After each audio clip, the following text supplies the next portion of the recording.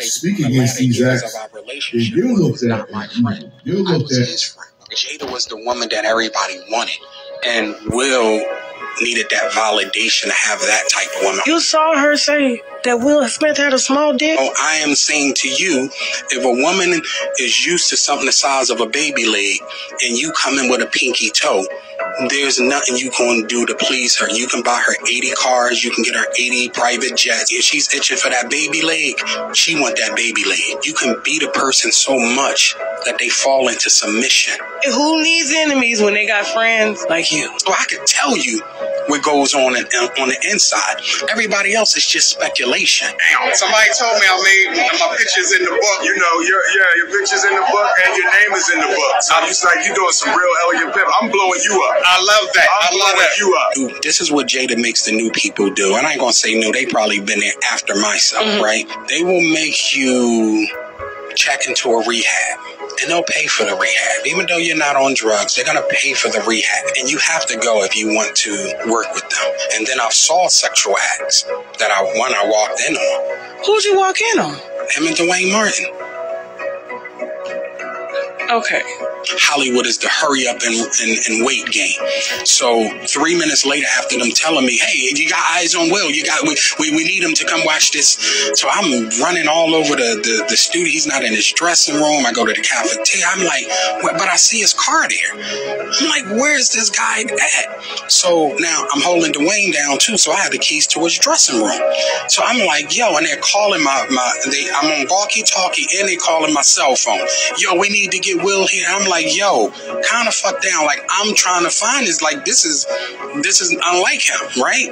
So, all right, I open the door to Dwayne's dressing room, and that's when I see Dwayne and having anal sex with Will.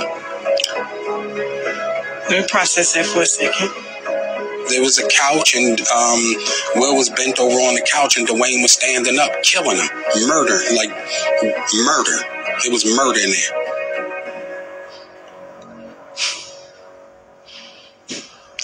Okay. What did you do? Even when I was with the deer and headlights, and I finally said, oh, shit. Okay.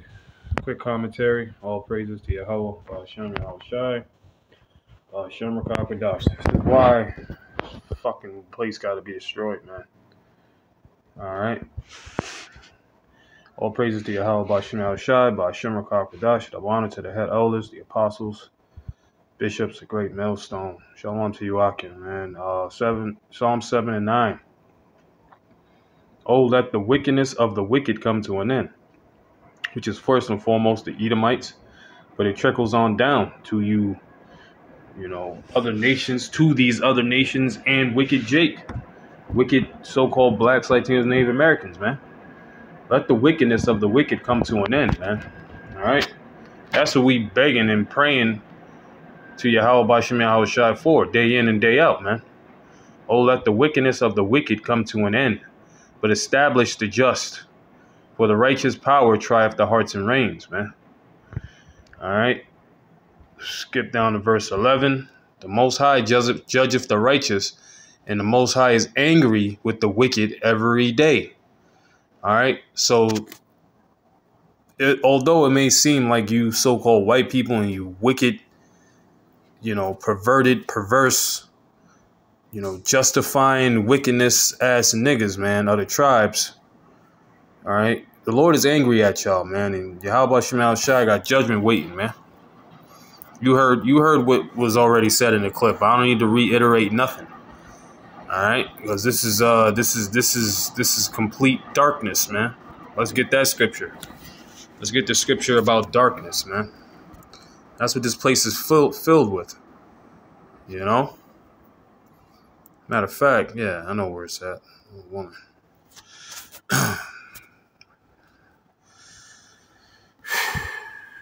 Wow, man. Wow. It's not surprising, but it's surprising, right? Just unfucking real, like how wicked and evil you niggas are, man. Job 10 and 22. A land of darkness, as darkness itself. This is America. This is so-called America. This is Babylon the Great. A land of darkness, as darkness itself, man. All right. And of the shadow of death without any order, where the light is as darkness. Okay. Because when you go into the occult and the different so-called secret societies, that's what they uphold. They're called death occults, man. All right. That's what they uphold. They uphold, you know what I'm saying, rituals, sexual deviance, sexual depravity, all of this garbage, man. Okay. And these wicked ass niggas of the tribes, be it you so-called blacks, Latinos, Native Americans, you're part of this damn world, be it, Hollywood, or you're just regular, owning a business 9 to 5, or just in America, your whole mindset is dark, man. All right. And a lot of you niggas know that you Israelites, man. Isaiah 60:2. So how much more is going to be your judgment, man? Isaiah 60:2. For behold, the darkness shall cover the earth, and gross darkness the people. That's what we're living in right now. We're living in complete darkness, man. And Thawadi al-Bashim al-Shah for giving his elect the light. All right. For behold, the darkness shall cover the earth, and gross darkness the people. But Yahweh Bashim al-Shah shall arise upon thee, and his glory shall be seen upon thee. And the Lord has arose upon us and gave us this light, and although a lot of so-called blacks, Latinos, Native Americans, a good number of them know about this light, they downplay the light. In fact, the light is too much for them, and they rather be in the freaking darkness, man. They rather go back and be the goddamn the twice a child of hell, man. But that's on them, man. All right, because sincerity is a rarity, man. You really have to have a sincere heart, man, a genuine heart towards this truth. And you got to respect this truth, because you don't, that's on you, man. The pretty much you can't change the truth, man. The truth is going to be the truth, whether, you like it or not. All right. This light has given us the truth. Should I say this truth has given us the light, man. We're in the light now. All right. And the eyes of the Lord are 10,000 times brighter than the sun. So there's nothing that's going to go unjudged, man. What does the scripture say, right? So lucky if I'm all over the place. Just a quick hit, How did it go?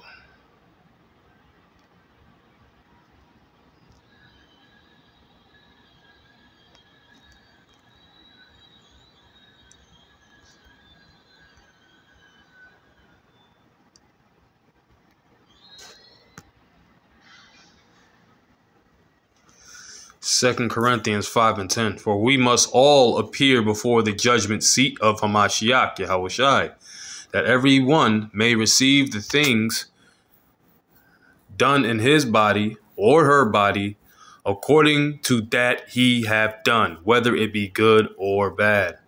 This is something that the bishops was going into last camp on Thursday, and nonetheless, it's just the truth, man. All right. All of this goddamn abominable, madness that's going on amongst you jakes. Yahweh Shemel Shai gonna judge y'all asses, man. This adultery. You know what I'm saying? Like, it's fucking, you niggas are disgusting, man. Yahweh Shemel Shai gonna deal with y'all, man. Knowing therefore the terror of the Lord, we persuade men, but we are made manifest unto the Most High. and I trust are made manifest in your consciousness. See? Knowing the terror of the Lord, man. All right? You see? And it's a terrible thing to be given over to a what? Reprobate mind, bro. And that's what a lot of you niggas, you fall under that very... You fall under this. You fall under these very scriptures right here. Even as Romans 1:28, even as they did not like to retain the Most High in their knowledge, the Most High gave them over to a reprobate mind. Reprobate means void of judgment. To do those things which are not convenient. Yeah, dishonor your bodies amongst one another. Be it adultery, all right, homosexuality, all of this fucking madness, man. You don't like my language, you don't have to watch the video. Screw you. All right. This is you know, all of this abominable filth has to be called out, man. What does the scripture say? Vehemently. Sirach 17:26. Turn again to the Most High. Yeah, not feignedly, not fakely, not you know, being a fucking hypocrite, man. Okay? Turn again to the Most High. And what? Being sincere, man. You know, niggas think that they could be an Israelite for a little while, but, you know, they catch in hell or something happens and, you know, they're all in their emotions because of things didn't turn out or not turn out. Things are not so-called, you know, the way they want them to be because of their goddamn emotions. They seek to justify, all right, you know, going astray, man. That's not turning to the Most High. Turn again to the Most High, all right, and turn away from iniquity. And that's the thing. A lot of niggas go back when you forsake this truth. You go back into your former ways, which is death, which is fucking ignorance. That's, first of all, that's sin unto you because you know better. But then you going back to your old vomit. You're a fucking retard, man. And I just have to say it like that because, you know, turn again to the Most High and turn away from iniquity, for he will lead thee out of darkness into the light of health. See, for he will lead thee out of darkness into the light of health. Niggas, these niggas don't want to go into the light of health. They rather stay in darkness where sickness is and filth and just nastiness, man. So be it. But it says in what? And hate thou abomination vehemently. What is one of the abominations, man? Because when you're going back into the world, this is what's filled. This is what the world is filled with. This is what the world is filled with. Hell, man.